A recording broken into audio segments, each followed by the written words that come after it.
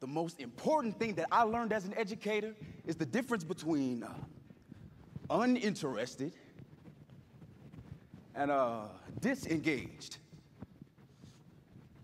For example, when my scholars and I, when we were discussing the Constitution in my debate class, I decided to use the song Crank That Soulja Boy to teach the 3 branches of government. First is legislative branch, then is the judicial branch, next is the executive, and that's the U.S. president. U.S. government, U.S. government, you. Yo, when the kids went crazy. But you know, more importantly, they were engaged. I met them where they were. When I was younger, I struggled because teachers, they couldn't understand my cultural experience. But you know, who could blame them, right? Growing up, all I saw was drugs, black people, and basketball, which ironically everyone told me would be my golden ticket.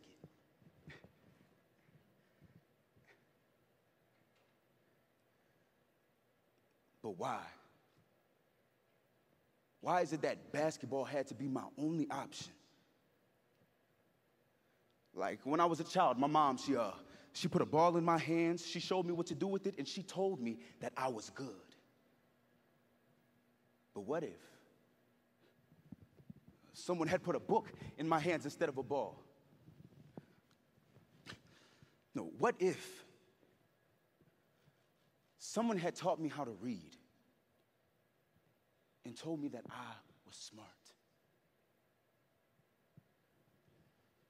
A 2019 Opportunity Agenda study found that negative media portrayals that commercialize the toxicity and commodify the trauma of black individuals perpetuates the harmful stereotype that our value lies only on our physical contributions.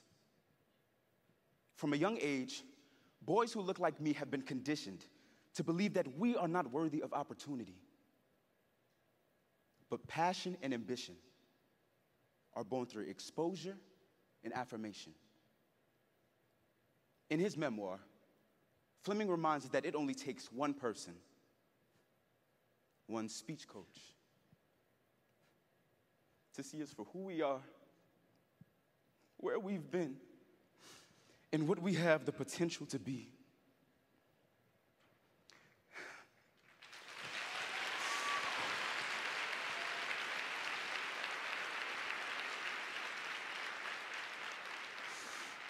Today, I dedicate this performance to my speech coach. Thanks for helping me learn how to use my voice.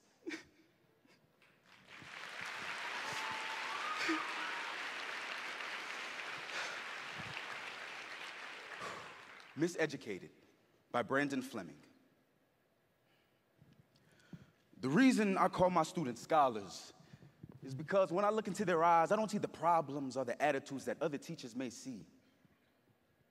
You see, I recognize this underlying pain, and I believe it can be channeled in a new and different direction. What did my teachers see when they looked into my eyes? A damn menace. Boy, teachers did not know what to do with me. My discipline infractions had to be at least 3 pages long. You know what, that's a lie. 10 pages long. And the only education I ever received was in real nigga shit. My cousins taught me the codes, the culture, and the mentality of the streets. So by the time I was 13, I was already knee-deep in the drug game. I would sell dope at school, go to basketball practice, went home, sold more dope. You see, at that time, all I cared about was getting high. You know, I went off the rails. And even basketball wasn't enough to pull me off the streets. At least, not until my senior year. Yeah, coach told me I was one step away from becoming a D1 athlete. And you know, the same cousins that introduced me to drugs cut my supply off. Because they believe that I can finally make it. But you know that college was never really a concern for me? You see, that just wasn't a thing that went down in our family. But after enrolling in a university with forgiving academic requirements, I showed up to my first practice ready to live up to everyone's expectations. And in that moment, it was just me and the goal. My one chance. And I remember I was getting ready to explode to the goal, and I went up.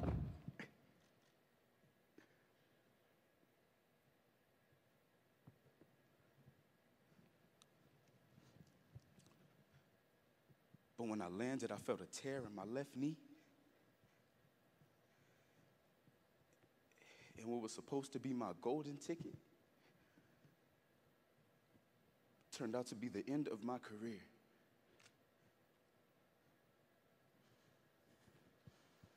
And you know, I was suddenly left in this world that I knew nothing about.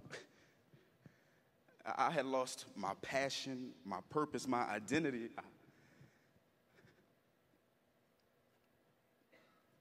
I lost hope.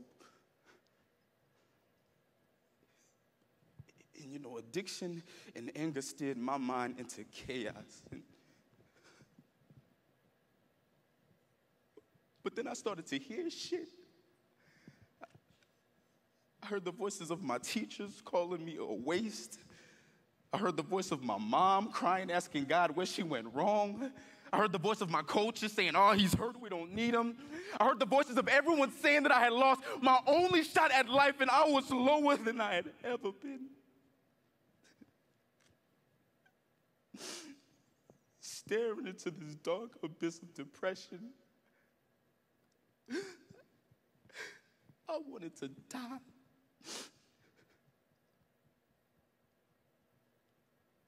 But instead of reaching out and saying something, I reached for the pills that promised relief.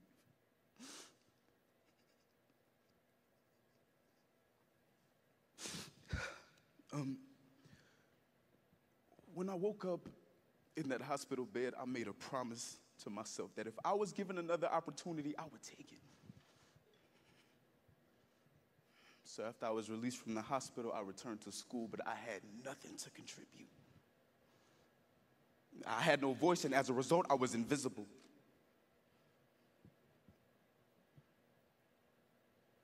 But my debate professor,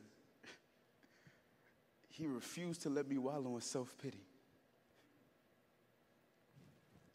You see, he helped me increase my academic confidence, but it was more of how he did it that made it so impactful. You see, he met me where I was. He asked about my family, my struggles, my affirmations. And when I saw everything that I wasn't, he saw everything that I had the potential to be. You know, he introduced me to these prominent black scholars who charted their own journeys, and I could not believe it. You know, all my life, I never even knew that black scholars existed. Yeah, maybe they existed somewhere in the world, but not mine. No, they weren't in my neighborhood, they weren't on my televisions, and they for damn sure wasn't in my textbooks. You see, what I saw was black gangsters, black drug dealers, and black athletes. So that's what I wanted to do, because representation is the length for which we aspire to. And you know, my life could have been completely different had I known these things, had someone taught me these things, had someone encouraged me to use my voice and to write my own story. Because when a man is silent, his voice does not matter. But once he finds his voice, when I found my voice, I was able to command others to see me the way I finally see myself. As bold, as proud, as determined, as resilient, as hopeful, as important, as worthy.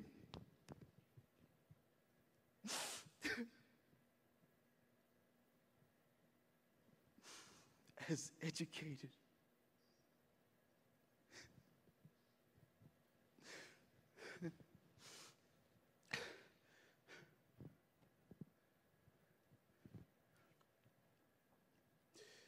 And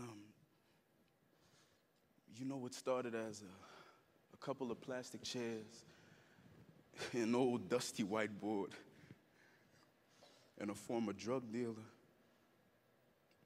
turned basketball failure, turned survivor,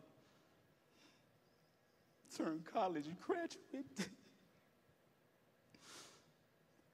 became a movement. And you know, I'm often asked the same question. You know, how did you do it? How did you transform these kids so quickly? And my answer is simple. I meet them where they are, and I help them find their voice, just as someone once did for me.